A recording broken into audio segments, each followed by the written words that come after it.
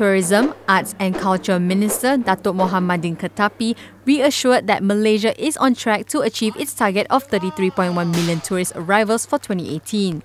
The target was announced by the ministry in December 2017 under the Barisan Nasional's rule. Yeah, the target is still on because I think we are doing well at the moment, and hopefully with the cooperation of everybody, I think we will get that target. So any pressing big major projects tourism projects that the ministry is looking at cancelling? Well, as what I said, we are studying now.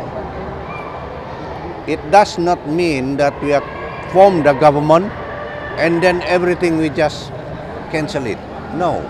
As what I said, if it is really benefit the people and the country, we will, we'll try to get it on.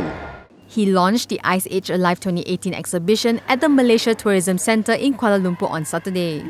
Run until the end of 2018, the exhibition features creatures that roamed the earth millions of years ago.